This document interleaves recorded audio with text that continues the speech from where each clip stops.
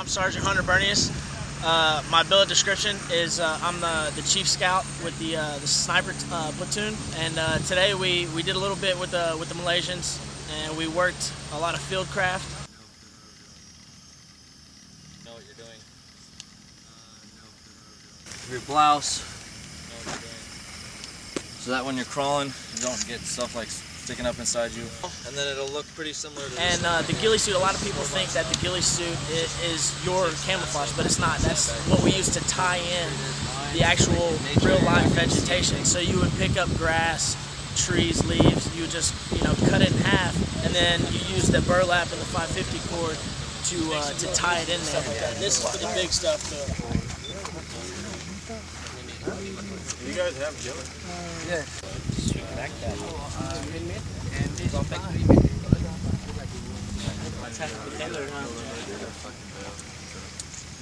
Damn it.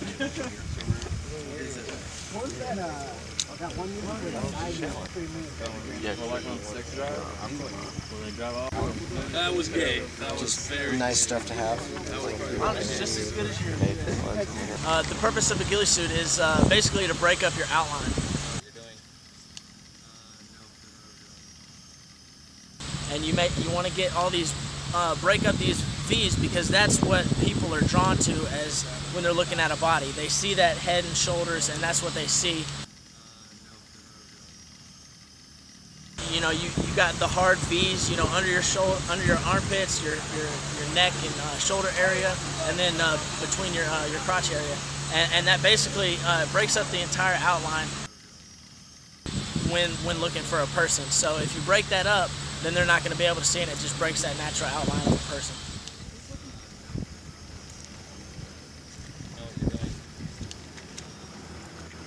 We did our little class and instructed them how to veg up and stuff like that. And then we put them into the bush, and then they just basically prac at it. Know what you're doing. They go hide in the trees and in the bushes. We give them a time limit of about an hour. They get set in. They get 2 blanks. Yeah, I'm gonna stop pulling the tripod out, right? Get their gun set up. Know what you're doing. Know what you're doing. Know what you're doing. Know what you're doing. They set in and they try and observe us. The reason it looks so dark. Know what you're doing. They get an ID set up.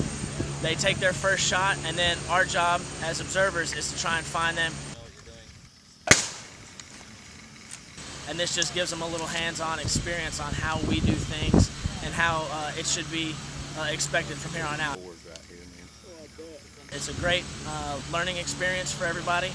It gets some time behind the bush for our guys, and it also teaches the Malaysians our ways that we do things.